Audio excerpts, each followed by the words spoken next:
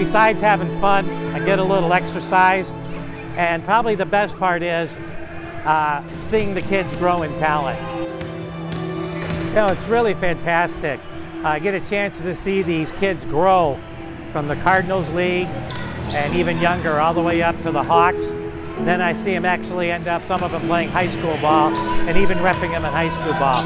When they start out in the season, it seems like everything's so chaotic. By the end of the season, they're running good screens, they're running good plays, they're taking great shots. Their skill level increases over the year, thanks to the coaching.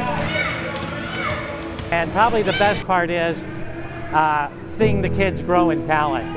And the last part of it is seeing the kids that I refereed with many years ago, I actually referee with now. So I ref them in games, and now I'm refereeing with them. I just have a great time reffing in the CLBA. It's just fantastic.